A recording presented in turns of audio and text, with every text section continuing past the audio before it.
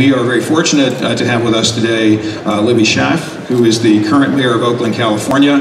Elected in November 2014, she co-founded the not-for-profit Oakland Cares, which organized and implemented hundreds of volunteer community improvement projects across the city. She was a top aide to former mayor and current governor of California, Jerry Brown. And the city of Oakland is also notable for its energy and climate action plan, where it's planning to reduce GHG emissions 36% by 2020, along with a whole host of package of reductions and incentives around that. So, Libby Schaaf. Great, thank you. It's exciting to be here representing the power of cities. Now, you should all know why cities are such an important part of the climate change conversation. Cities are producing 70% of the energy-related carbon emissions in the planet. And so we clearly play an important role if we're going to actually make tangible changes. In the business community, there is a myth that businesses can't afford to take climate change actions. But as the CEO of a large organization, because in Oakland, we have a strong mayor form of government, so I'm not just the chief elected officer, I'm also the chief executive officer. I can tell you that we can't afford not to take climate change action. Certainly as a coastal city, Oakland is on the San Francisco Bay. We're part of the mighty Bay Area, which I think, California is a large economy in and of itself. The Bay Area, I think, has an economy about the size of Sweden's. We on the coast also have got to pay close attention to this issue. And it can save you money. We in Oakland switched out all of our street lights, more than 30,000 street lights, to LED. But we were able to finance that simply off of the savings from our energy bill. Again, climate action can save you money. We switched our diesel fleets to using renewable diesel fuel at zero additional cost to us. And yet this fuel is producing 70% fewer emissions. For a city like Oakland, climate change, green tech, clean tech is also a huge economic driver for us. We have more than 350 companies in the green and clean tech sectors that employ more than 7,000 workers in our city. So it is clearly an economic engine for us. And as far as partnerships go, we are very focused in Oakland on marrying our climate change goals with our social justice and equity goals. And that's where partnerships have truly been powerful for us. We have entered into several partnerships, including with the California Youth Employment Partnership, as well as a great organization called Rising Sun, to do job training. And to do job training in low-income communities of color so that we can actually educate people in communities that don't always find out about energy efficiency improvements. And these can be the citizens that go out in the communities that they grew up in and help homeowners, apartment dwellers, reap the benefits of energy efficiency, which not only can help save them money on their monthly energy bills, but also help save the planet as well as provide great jobs for a growing sector.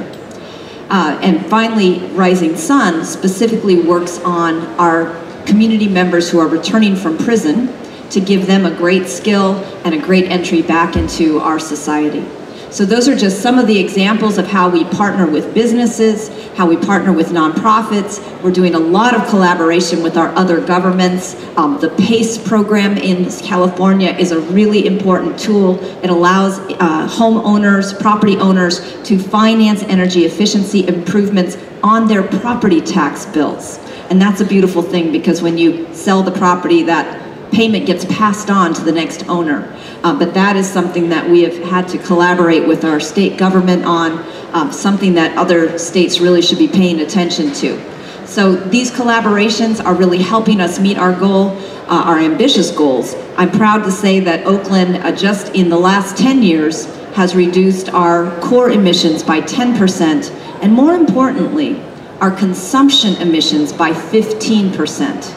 And we also think it's important that both governments and companies not just measure the emissions that come from that actual location, but also think about the emissions that are caused from any part of the planet when you are consuming goods within your boundaries.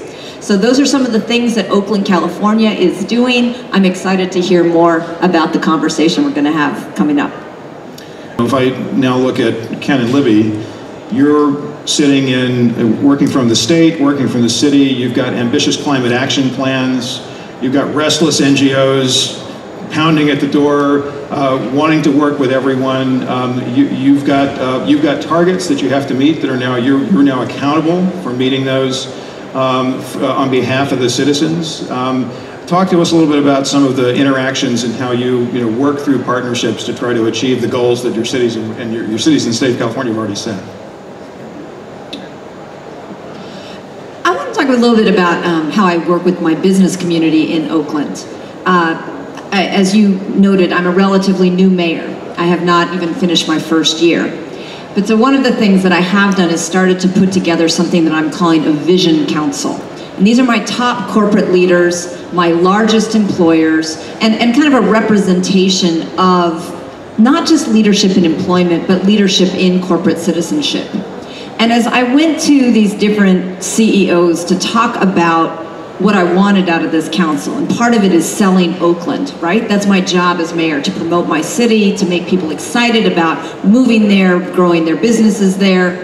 And also, how do we define our own brand of corporate citizenship?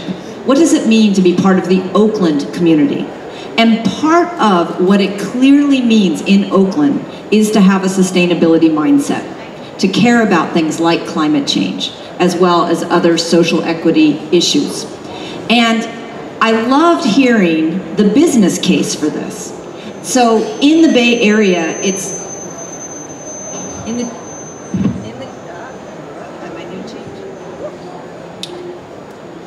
technology.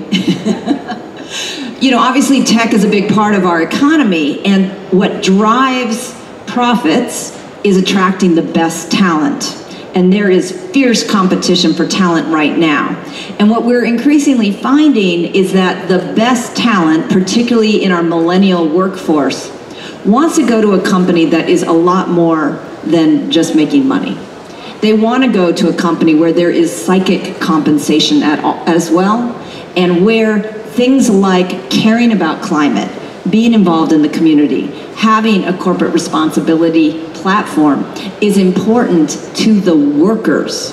And that's also why we see a lot of companies moving to vibrant, exciting, diverse cities like Oakland, which is great for us. But I think it's really important to make that, again, economic argument about why climate change is something that is good for your bottom line, good for your company, as well as good for your city.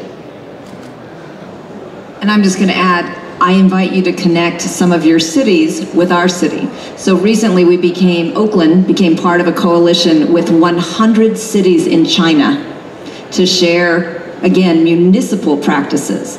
And just one example that came out of that, these Chinese cities had never thought about converting their own fleets. And so Oakland was able to show all the emission savings and money savings that we had by reducing the number of vehicles that as a municipal entity we run, and how much we saved by switching them over to hybrid as well as CNG. I already mentioned the renewable diesel. And again, this is just something that hadn't crossed their minds. And so the exchange of information city to city also is very powerful, and we would be very interested in having a similar relationship with 100 cities in India. I just would add the sense of urgency, that this is not some theoretical science fiction novel, that this is real, it is impacting cities like ours today. I mean, we are furiously building up the levees of our airport so that it doesn't go underneath the bay.